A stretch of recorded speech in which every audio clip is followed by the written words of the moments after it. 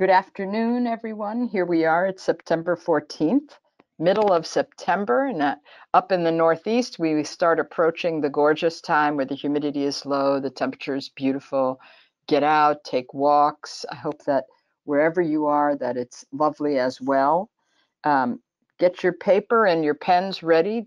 Dr. S has some interesting stuff to talk about today. I know I have a fresh page to take some notes. So although there'll be opportunities to interact and have questions, I'm going to turn it right over to Dr. S so he can let us know what he's talking about today. All yours, boss. I don't think I'm the boss, but I thought we would talk today a little bit about the default mode network because it's such a hot topic and there's a tremendous amount of misconceptions about it. It gets really oversimplified. People latch on to stuff that comes out in the media and make statements that are overreaching. And even within field, people in workshops say things which are overreaching or not always completely accurate, or sometimes things are more complex than they seem like. And I think it's dangerous to oversimplify some things, but there are things we can basically say. But other things that we have to realize are a little more complicated. But even more important than that, what we're doing in neurofeedback is becoming very important internationally. And that latest article that I talked about a few weeks back by Nicholson et al. 2022 is really a game changer. And I think we posted it. It's changed, really will change how the rest of the world looks at neurofeedback and trauma, because they're working with MRI, functional MRI, and EEG. And this is something that Lanius and Ross and Nicholson have been working on going back almost 20 years at this point.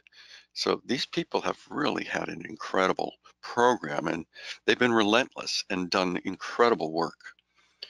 And they are deeply in touch with the functional MRI community, unlike most of the people in neurofeedback who occasionally dip in, dip out, if even that, and then often extrapolate things which are oversimplifications that can misdirect you or confuse you and start you off on things that aren't exactly right.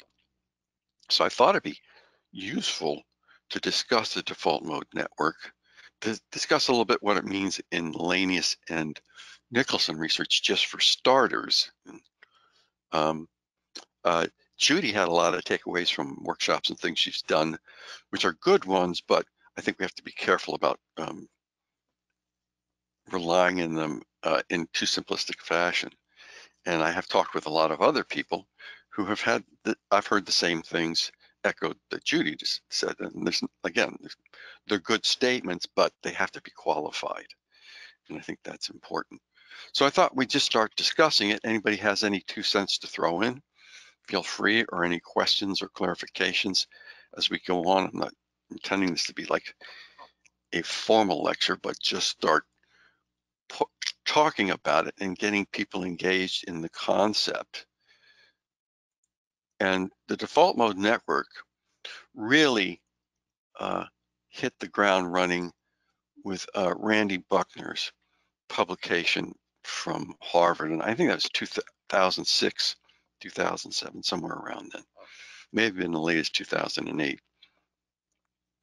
But that really laid things out in a really comprehensive way. And it was excellent research. It was based upon some basic research that Rakel, who's the guy who discovered it basically, and then Buckner really evolved that with his team at Harvard, and that was the piece. And I still rely on that. And so does everybody else. When you look into all of these articles, they always refer back to that piece that was kind of the foundational piece. But things have evolved since Buckner did that, although the primary things he said are still profound and important for us in neurofeedback. The implications weren't fully understood. Not only that, we've learned a lot more about the default network, and it's more extensive than we realized. So a lot of times it gets presented too simplistically in terms of locations and participating hubs. And if you recall, hubs in network theory are what we call rich club hubs. That's where the rest of the brain goes at the cocktail hour on weekends to find out what's going on with the rest of the business in the brain. And that's where all the important people show up. So that's where all the important information goes to the hubs. And they call them rich club networks, obviously, for that reason. And then you have all of the nodes, which is probably the houses where all the rich club people live. And then beneath that, you have all the people who work for them, which are all the people in the corporations. And these analogies are quite accurate, actually. And a lot of them began with Nunez back in the mid-90s, 1996, when he published his first text on neocortical dynamics, particularly in our field. We had whole meetings around Nunez early on. So there's a little historical background. Here's a picture where it's been kind of digested and put up so you can see what the default mode network looks like. And you can see that it has a front component called the medial prefrontal cortex, and it has a posterior part called the posterior cingulate. The medial prefrontal cortex is up here, posterior cingulate's back here. Back here would be PZ. Anterior cingulate is mid cingulate. So the cingulum runs from the medial prefrontal to the posterior. Everybody with me on that? See my cursor? And this is kind of the main connection, the main highway between the front and the back of the brain in terms of the default mode system. But that's in terms of the default mode system only. There's another front to back network called the central executive network, and I'll get to that in a minute. And these two guys play off against each other. And this is more about, this is how I feel. And the central executive network is, well, this is more of what I think that I'm going to do. You know? And as a consequence. So what I'm going to do is an agreement between the two of them. I often call the central executive network the external attention system. It's an older term for it, and it's a subcomponent of it, but it helps us kind of get a better idea what that means. So this medial prefrontal area has deep connections to the limbic structures and to your attentional system and to your brain stem. This is the most concentrated network system in the whole brain.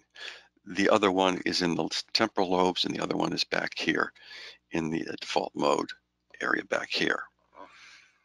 So those are the areas that we're always most interested in. And of course, up here, part of this is F3, F4, the dorsal lateral region. As we get more here, this is FP1, FP2 in area 10, and that's the orbital frontal region that's just above the eyebrows there and in behind the eye sockets. Notice we often talk of the anterior cingulate as being around FZ, and a lot of the output networks are there, but it extends from FZ back to PZ. Really, is the mid cingulum, and here's the anterior cingulate. Often, if you were looking at a Loretta, you would see this area lit up in the cingulate, and it made it look like the Loretta was broken because all our clients had that area lit up. Well, what it is the anterior cingulate is lit up, and that happens in people who are highly chronically aroused. So they have a very high biased central nervous system. Their sympathetic system is jacked up, basically. Their cortisol output is very high because initially because they're trying to constantly overcome too much adrenaline and glucocorticoids. But over time, if they have PTSD, that cortisol drops to a really low level. They just exhaust it, and it's down in the basement. So PTSD people are different than just anxious people in that their cortisol is just in the basement, whereas anxious people, it comes and it goes as it manages. Oh my God, it's the end of the world, and the cortisol kicks in and goes like, calm down, we'll be okay, you know. But with PTSD, it's like I don't even have the strength to calm down. So that means your sympathetic is kind of jacked up. I'm being a little simplistic here, but that's kind of how it is. And so you'll see a lot of times people with uh, migraines and high blood pressure have this anterior hot area, hot cingulate here. You'll see it in OCD too. OCD is more in this region here. It activates these regions, but its primary dysfunction is in the motor system, which is more up front here. So that's it. When your eyes are open, this frontal area is very active. And when your eyes are closed, this area is more active. And the frontal area is, oh, let me go look out, see what's going on out there. And this is more, oh, let me, think inside and see what's. So when people are gazing at you directly or scanning the environment and they're hypervigilant, they're more in this region. When you see them look to the left or right or up in their head as an NLP, they're coming more from this region. So if they have their eyes open and they do the NLP thing of up to the left, up to the right, they're really back here. If they're doing, um, if they're moving their eyes back and forth with their eyes open, they're breaking the links to back here, and that's EMDR. And that's a whole nother mechanism we don't have time to talk about. But any questions on that or comments so far on that front back system?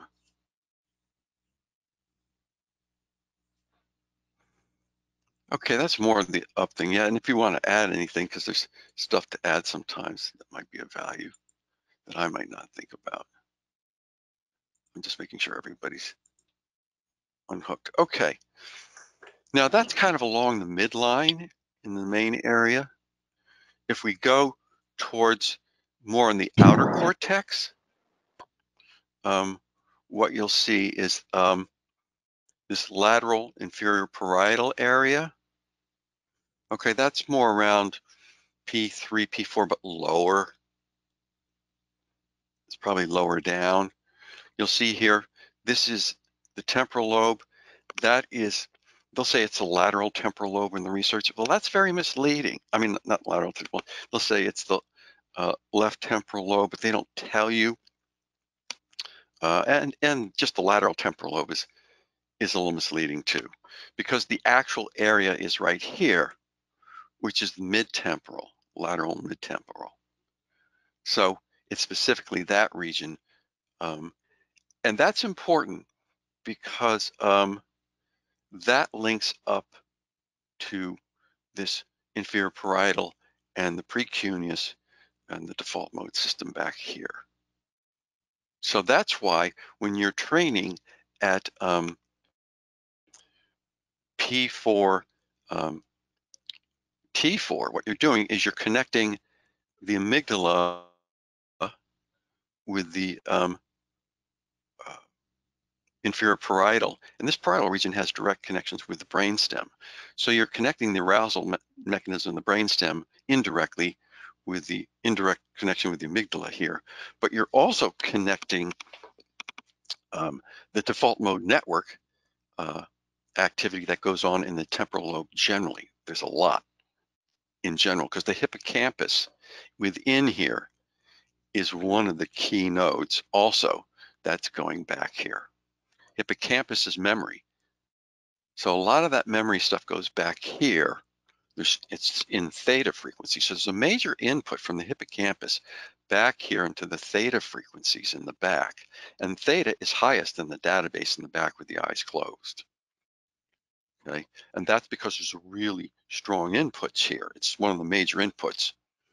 Is the hippocampal inputs back there. There's another hippocampal input that goes into the front, and that's more tied to this frontal stuff. because that one says, oh, go look, let me see what that is. That go look is the delta telling the frontal attentional networks, move your eyes. Again, there's connections with the EMDR there. And look, and then it gets inputs. As you're looking, you're getting inputs from the hippocampal and the septal regions, the theta, that's septal hippocampal, and is going up here in the front and saying, what's important? And then it finds what's important, all right? And it starts drawing information away from the back, starts drawing attentional networks in the cingulum to the front and says, oh gosh, we got to check that out. And it starts this feedback loop here, going like, what is it? What is it? And the central executive starts going like, yeah, what is that? To the posterior area. So we get these areas start going into, what the heck are we looking at? All right. You say, what was that? And then you see an event, and then you close your eyes, or you look up the left. Let me think about that. Suddenly, the networks start focusing on here. So you can have this front to back going on with eyes open a lot. And with eyes closed, you tend to be more in the back when you're thinking to yourself, or you're ruminating, or going like, I got to go to do this, then I got to do this, then go to the grocery store. That's going on. But for people who have busy mind, what's happening is that they're doing a loop. They've taught this back, this juggling trick. Oh, do this, do this, do this, do this. I got to do this, I got to do this. That's being driven by limbic structures saying, oh God, the world's going to fall apart if I don't keep this up. When you start doing this routine stuff, the brain, anything that you do as a routine, the brain says, okay, we'll put our resources here, and then we're going to go do something else, and we'll leave Joe in charge. Well, Joe lives in the cerebellum, and he says, okay, I'll just keep these networks going. And when that happens, you go from beta activation to alpha activation. Then you've just got this high amplitude alpha, because most of that back part in that network is just idling away. Like la, la, la, la, la. That idling blocks theta input back here. It says, we don't want to know anything more about emotions and feelings. Now that can go on in the front too, because in the front, you have worry. Now this is Engels et al. Telling us about front to back worry versus perseverance. Engels says, if you're worrying in the front, well, that blocks your feelings too, because that a lot of the emotional information, most of it goes to the front. So if we do a lot of beta, we can block it. And Ledoux was the one who discovered that. And he's the major research guy on the amygdala. So you see these different teams of researchers are being woven together. Nicholson does a pretty good job of weaving them together in this beautiful article he did for neurofeedback, which is a game changer. So given that's the case, we have one other partner we've left out, which is the insula. Now you've heard me talk about the insula a lot. This is the feeling of what happens, is the insula. It's like, what do I feel about this? And it has two components, anterior and posterior. And the anterior insula in particular is critical for another network called the salience network. The salience network is what draws our attention front to back. It is what determines the pull of gravity of the entire brain. And that is based upon how you feel. And that's why Freeman in 2009 said, we have now come to the conclusion that the human brain is basically an emotionally based operating system. It's not rationally based. And when you're afraid, it is profoundly emotionally based. It's more arousal based, actually. So the insula tells everybody, we're going to go here in the front, or we're going to go here in the back. What happens in trauma is that we have so overwhelmed the system that it gets stuck in the back. Its primary resources are in the back. Now, yes, there's a hypervigilance system that's, the guard at the front gate is in full force. So we have hypervigilance. So we have the sentinel networks constantly scanning. But the brain has gotten pulled more and more in the back. That cortisol level is low, and people are starting to self-reference everything.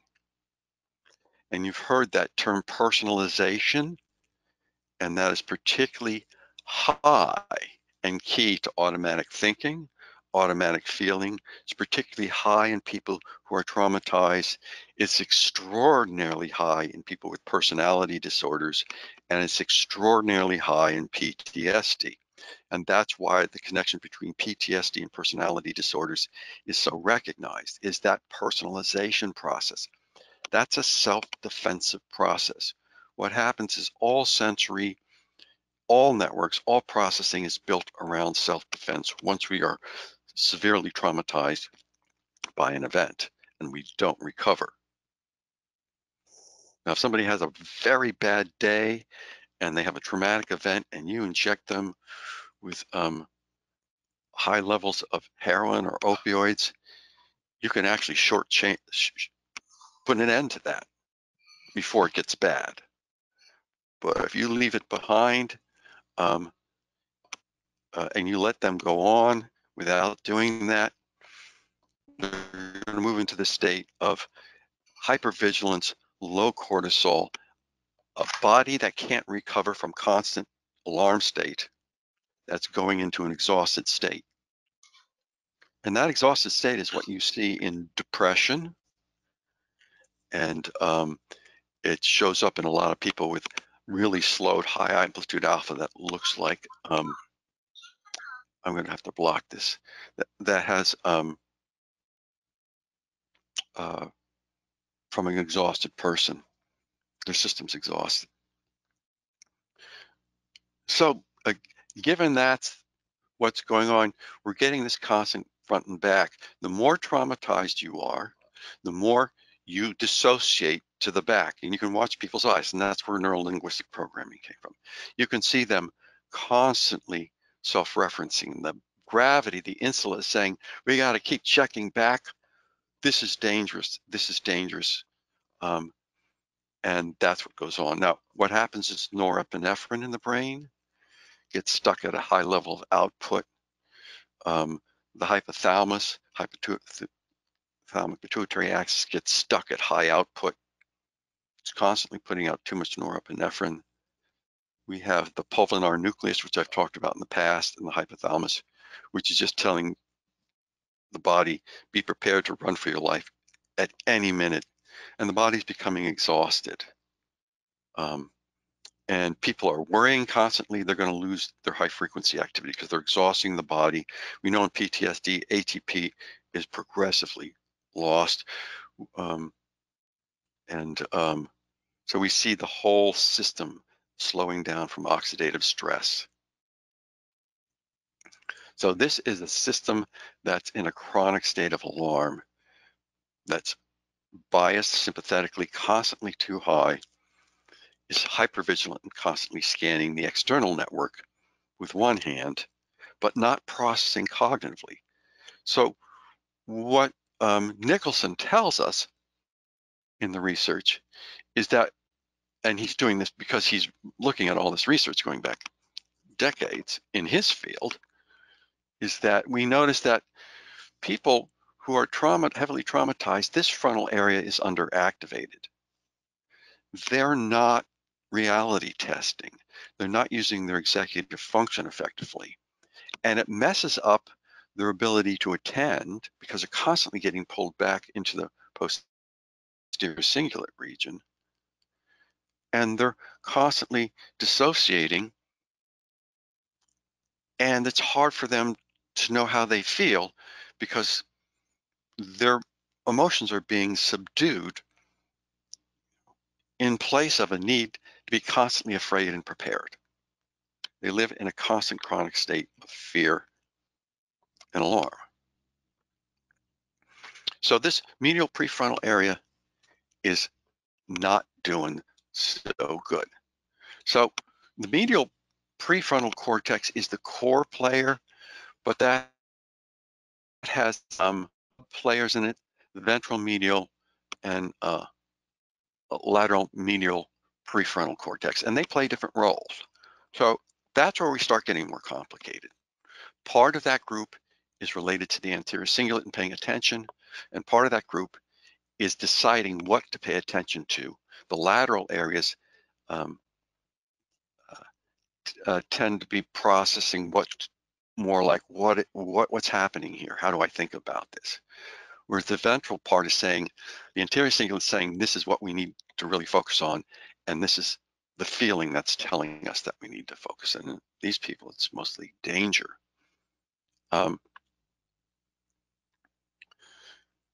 So these are the main structures that we want to worry about.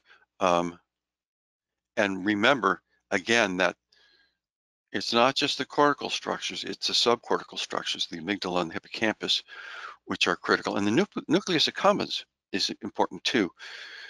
So the septal hippocampal drives this anterior and posterior theta network. And when you're doing alpha theta, you're doing alpha theta back here or even at CZ. But when you have an aha experience, that occurs more around CZ if you're looking at the MRI research. And the person's going like, and it's a burst of theta between this this anterior cingulate and the more mid-cingulate region. It's like, aha. And that's what happens in alpha theta training. And notice I'm talking about theta dominating back here. Where do we do alpha theta? We tend to do it back here in the cortex back here. So there's this relationship between alpha and theta in the posterior default mode network that's very important. And I talk about that more in my alpha theta course. But in the frontal area here, there's a disconnect. And that's the other thing that's common about PTSD. The front and the back get disconnected. So now we have another problem, is that these areas are not talking to each other too much. So what's happened is, in a sense, trauma has divided and conquered the brain. The salience network, the center of gravity is in the back. It's just only superficially looking for danger in the front and constantly jumping to the back, self-referencing it. And again, this is personalizing everything that goes on. And it's all about me, and I'm in danger, and I need to protect myself. And then you have the cognitive behavioral dimensions of automatic thinking, you know, maximization, minimization, a tunnel vision. That's where the tunnel vision comes from, this process. Black and white thinking comes from this process. It's all an outgrowth of that. And when we're looking at the this division, we have to remember that these areas are fragmented, and the common input is the emotional brain driving both of them through the insula. Now, in my past presentations, I've shown that the insula is deeply connected to the system, the vagal system, which goes directly to the gut. And this is where the polyvagal system plugs into this whole thing. This is fight, flight, or freeze. And this is why we're interested in symmetry, because the more the left is acting. Yeah, question, comment. No, yeah, just this is Rodney. Just I was just thinking, John, for referencing. I seem to remember OCD being more dorsal, anterior cingulate. Is it possible that they found something that's dangerous to latch onto and they lock onto it and don't want to move their attention from it? Does that make any sense? That is what's going on in the network, yeah. And some people are more stuck on latching on, and more people are stuck on letting go. According to Peterson and Posner, who did the original research in the 90s, and then Peterson revisited it, you know, what have we learned since then, in a fantastic and beautiful article. I think it was 2006, 2008, maybe even sooner. I have to go back and look. But they said it still holds true. The anterior cingulate grabs onto new things, and that's the medial prefrontal. Oh, I got to get this. Oh, I got to get that. And the posterior cingulate, because like, I'm done with that. I've self-referenced that. I know what that's about. I'm not going there. And that's more the posterior. Those components get really divided up in trauma. But OCD is an outgrowth of that process, but the last research I saw it on was that it was a dysregulation in the people respond to trauma differently. For some people, the dysfunction occurs in the caudate nucleus and the putamen in these groups of cells called matriosomes and stratosomes, and that's at the output region of the basal ganglia, the motor system. So while some people may have a tick in their motor system, other people, thinking and talking is an extension of the motor system of doing. And that's why it's in the premotor area and it involves the putamen and the caudate. So that's another way of expressing trauma. So what we really have to do, and this is what I've been trying to tell people, is we have to look at this, what we're calling trauma, its manifestation. It shows up in those 4 different ways I showed you last time in the trend screens, but it shows up in glitches, in a sense, in the motor system. And those can be a tic. They can be related to thought. In a milder version, they can be related to adapters, pulling your hair, biting your teeth. An extreme form, it's OCD. And in all those forms, the more you move into the motor system, the more you move away from the emotional system. So the more people do the motor system, the more they blockade the amygdala and the emotional system. So they are extreme adapters. TIC is an extreme adapter. OCD is a stream adapter. It allows us not to feel the fear the amygdala is putting out, which in trauma is almost like seizures in the amygdala. And the amygdala becomes way more sensitive. And that's why it's so important.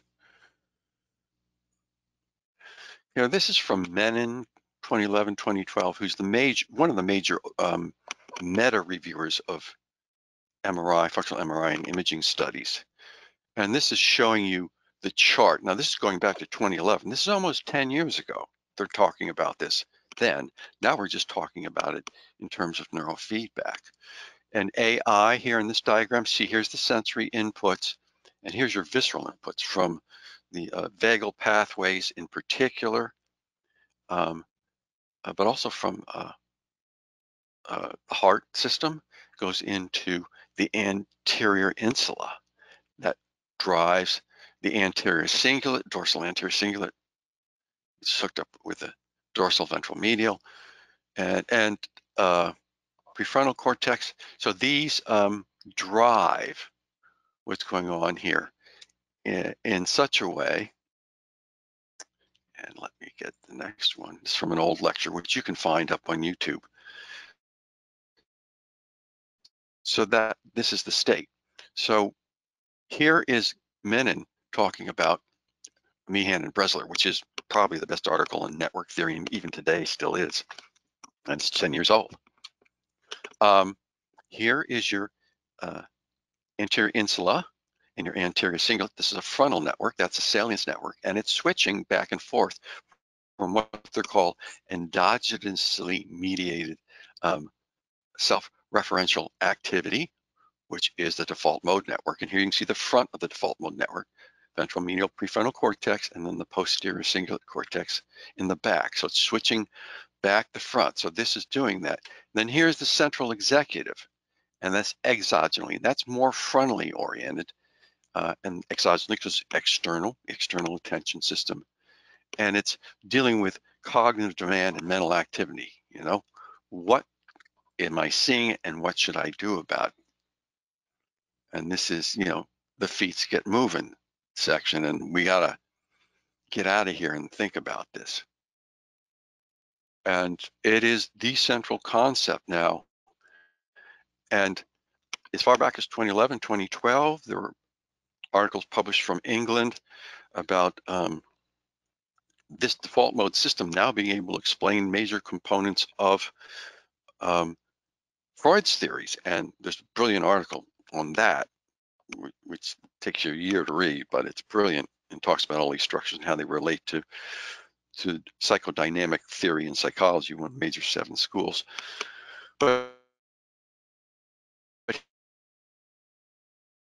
here and everywhere have, and I've been talking about this at meetings since the day I saw it 10 years ago, because it was mind-boggling that this salience network driven by the anterior insula, and this explains to you why when you train at T3, which is right near the insula, people have these intense reactions because you're activating the salience network, opening up to the amygdala, and you're getting they're starting to feel stuff that they're trying to block. And then they go back and they go later, the neurofeedback is making me feel terrible. That's why you have to pull back from T3, T4. You have such a direct connection to the salience network and the amygdala. It's just like more than most people can handle. And you can trigger autonomic responses. And that's why the Othmers, when they were doing T3, T4, and still are, they're triggering all these autonomic responses because they're not noticing that they're opening the gateway to people's deepest fears about what has happened to them in their lives. And that's because they're not into psychology. I used to teach psychology, and I've done 25 years of work, both in institutions and clinics. And that's what drives my interest and what's going on. It's not engineering. So this is why that area is so sensitive and often the last place you want to train. This front to back here is the fundamental concept behind the newer thinking about psychopathology. And this is why I say to you, really trauma is a spectrum. And people with support in their developmental periods are able to learn to manage trauma. And it's a powerful tool because that gives them an ability that most people can't get. 60 to 70% population doesn't learn that, and 50% are either going into or out of a mental disorder, and 30% are having anxiety and or depression. And that's why I say anxiety and depression is a major proxy indicator for trauma and disorder. And that's why asymmetry is such a profoundly powerful measure for determining it, more powerful than most, except for deficits in theta in the posterior. And why would that be? Well, the posterior is where the default mode network is, and the main inputs in theta. And if somebody's blocking their theta, that theta's down, that means they're pushing, they're fighting against trauma, and they could fight against it in your trend screens in 1 of 4 ways. They could ramp up their alpha, they could ramp up their theta and dissociate. Ramp up alpha is busy 9, or they could push down their theta, particularly frontally, and just block any input and worry constantly. And you get some elevated beta there for a while until they run out of energy. And you'll see that in their muscle tensions. You'll see high beta everywhere.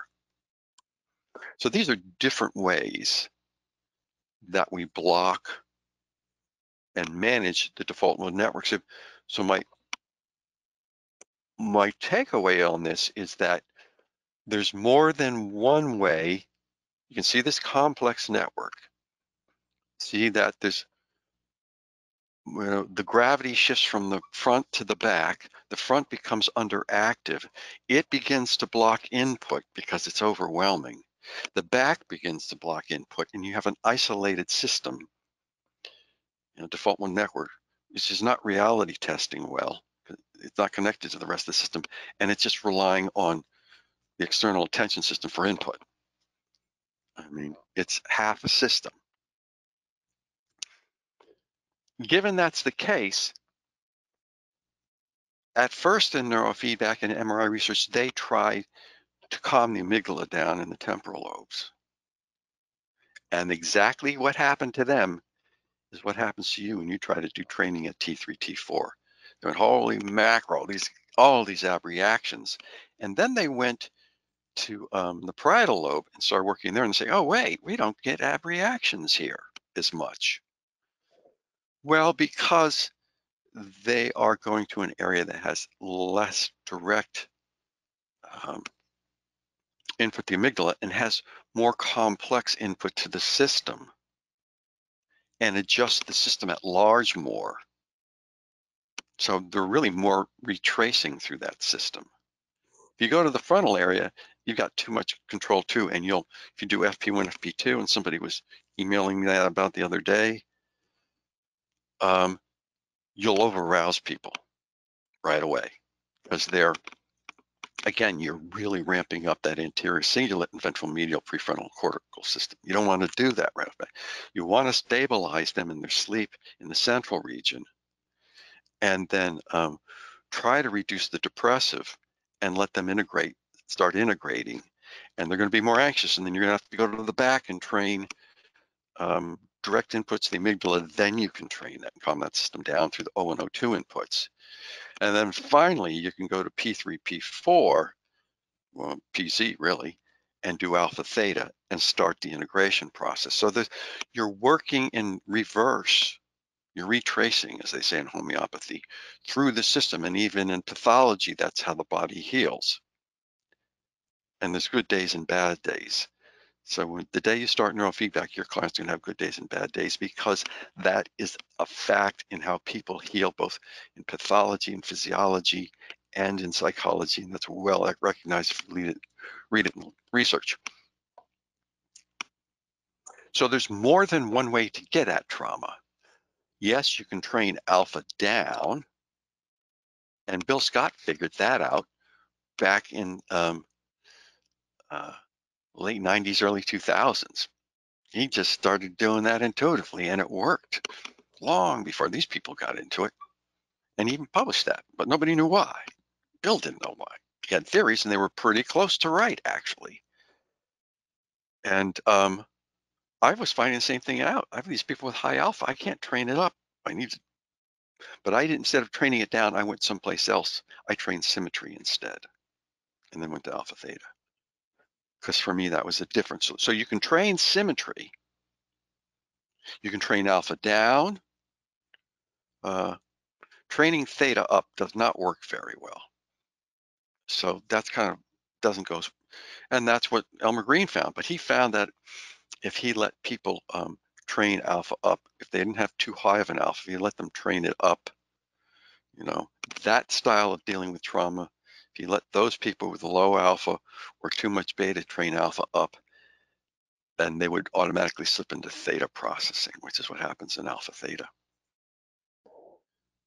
So I would say don't get your hopes up on just one mode, training alpha down at PZ, training down whatever is too high, often beta, at P4, T4, or alpha down that way. I've trained SMR up and alpha down with lots of people from in the military with trauma instead of alpha theta, just to get them stable enough so I could do alpha theta a lot over the last 2 decades. There's a lot of ways to get this, and hopefully you see how complex these get. At least to get all this at once is almost impossible. I mean, I've been reading about this stuff for 20 years, and over and over and over again, and I've lectured on it over and over and over again at meetings, and that's the only way I can get it in my head. I mean, I eat, drink, and sleep this stuff, but you have to be in a clinic helping people. You don't have time for that. Absorbing this is really hard, and you have to hear it again and again and again, and that's what I'm trying to do from different angles at these different lunch and learns occasionally, and pointing out research you can read. And a lot of you, I know, will just go glassy-eyed reading it, because you have to know all these acronyms and like, wait, who's on first? ACC PFC or DLM or VLM PCC, or I'm lost. So if you find this overwhelming, you should, and if you get anything out of it, that's great. And I will repeat this stuff in different formats again and again. But I thought, since I'm in the middle of it again for other projects, other lectures and PowerPoints and books and stuff and articles, while it's fresh in my mind, I thought I'd share it again, what the latest stuff coming out on all of this is. Because I'm, have to drill deep for all the latest stuff. But it gives me great insights into what's been going on in my past experience and my present experience clinically, and I thought it might be of assistance to you guys. Anybody have any comments or further questions?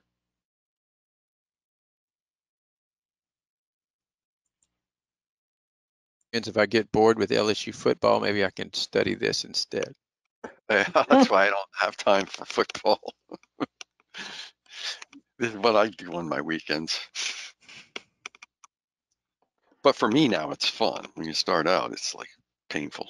It's like reading brain maps. Hopefully, this has helped. Yeah, somebody's gonna say something? Is that Ryan or Sarah?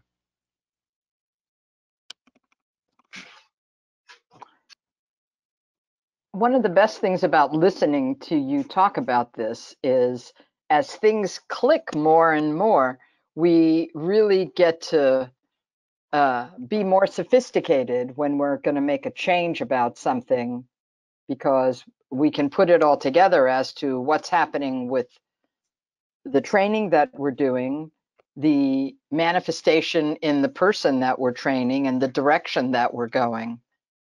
To understand this at deeper and deeper levels really allows us to have a deeper degree of sophistication in our work. Yeah, and that to me is what's important. At the best colleges and universities that I taught at, every one of the departments, whether psychology, sociology, stats, whatever, all promoted conceptual thinking as opposed to high school, which is just rote learning, which is why BCIA likes my course and why a lot of people don't. You know, well, can't you just give me the answers to the questions to memorize? No, BCIA wants you to know some concepts so you can think on your feet. And that's why I'm doing this, so that you can think on your feet, so that you can evaluate research, but mostly so you can help your clients and you can make sense of what the heck you're seeing with all of these factors. To know conceptually what's behind it is very powerful, I think. Yeah, Richard, that's very helpful to have, this overview and your ability to integrate these schools of thinking, and once I have a visual model, it's very helpful for it to sticks. And the acronyms, I wanted to, I was thinking of how Rob has a way of simplifying certain things. Whether there is there some glossary somewhere that these acronyms can be explained, and Probably keeping a somewhere. back pocket, because so many, you're talking about the different disciplines, right? It's such a shame that many other disciplines, and because I'm interacting with psychiatry a lot, they have no clue about trying to integrate this and look at how meds could work together with neurofeedback, if only we had a common language. Well, we should. I was reading a medical journal article. One of the best physiological descriptions of all we know to date about PTSD physiologically was written by MDs with PhDs, and they write more practically than researchers. You can really much more easily understand it. They make this way easier to understand, but they even talk about that. For instance, they say SSRIs are really fantastic at helping people repair some of the damage done by PTSD. For the short term, it's not advisable. For the long term, that's the wrong way. But for short term, SSRIs help repair a lot of important mechanisms, particularly in areas that we don't usually think about, like the endocrine system. It's very important for recovery in the endocrine system. So there's something, or the idea that you could give opioids to somebody post-trauma in the ER and help them not come out with PTSD from an auto accident or a horrible event, or an officer or a fireman who's experienced something horrific who's there. I mean, these things, and know when and how much to use it. It's in the literature and it's here. It's just that most people don't have the time to get to it. Yeah, yeah, absolutely. Like Bessel, Dr. Bessel, Yeah, Bessel's brilliant. the He's an cook, and excellent of course, teacher. Yeah. and like Porges is brilliant too, but he's got such a wealth of information in the one area, he doesn't have the ability to Yes. integrate this neuroscience part. But Yes. I know from talking to him that he's really he knows he knows that that's probably the direction he's going to have to go in Mhm. to apply some of this integrative polyvagal theory, because once you have these Mhm. visuals, you're able to ground it just like he grounds the Yeah. polyvagal in biology. Now we've got to do it in the neurophysiology. Yes. Well, polyvagal's great, but it's only a small part of the story, and it's at a very fundamental mammalian level. What we're talking here is cortical, subcortical, emotional, subcortical. For us, this is really where the dilemma and the split occurs, and we're very vulnerable as a species to it. But I would say, of all the authors I've read, van der Kolk seems to have a better interdisciplinary grasp on this than the majority of people I ever read. By far, he's unusual, very unusual. Right. Hopefully later on we're going to have more time to talk about the definition of self, because since you brought up the Oh gosh. psychodynamics, the definition of the self is going to help us understand how to keep grounded and Well, that's a whole separate clarify that. lecture series in itself. Well, Got I know. massive. Well, your book on the automatic self is the primer, right? Yes, it is. It is. Mhm. Yeah. So I got that. Okay, well, we're Thank you. running over, and I know everybody has to get going on. Hopefully, this has helped you all, those of you who are familiar with the material, maybe an opportunity to meditate, get some new insights, processing. Those of you new, get introductions to it that aren't completely overwhelming, hopefully, and you can think through any of this. And I guess we'll probably just sit with so much me just talking. We'll post this up there and people can go back and look at it. It's just, musings on Thank you. Default Mode Network. You're welcome, No, Carla. I really appreciate this, Richard, a lot. And for me, a lot of times I have to go back a couple different times and listen and things, because Oh, me too. there's a plethora of information. Sometimes the dots connect and sometimes they really don't. Same for me. Yes. I have to read Yeah. this. If you go to read that Nicholson article, I mean, I had to read it like 6 times and take notes every time. And there's a lot. I mean, a research article that has all of that stuff, like all of Ross's articles, they go back 10, 20 years more, and all the research, and in such concentrated sentences in such detail. It's like reading poetry. I mean, you can't just read an article in one sitting and know it. That's impossible. Nobody can do that. So Dr. Soutar, if you do this 5 more times, we might get it. That's true. That's why I'll put it on a video and you can watch it 5 more times. So I don't know if I can do it as well as I did today. Maybe I could. Thank you. This was wonderful. I think we all really appreciated the work that you put into it. Well, I have time and you all don't have time, and I'm a teacher, so hopefully this will help. So Everybody else. folks, we'll see you again on Friday afternoon at noon, and enjoy your next couple of days. I hope that they're wonderful. Yep. So thank you for being here. We couldn't do it without you.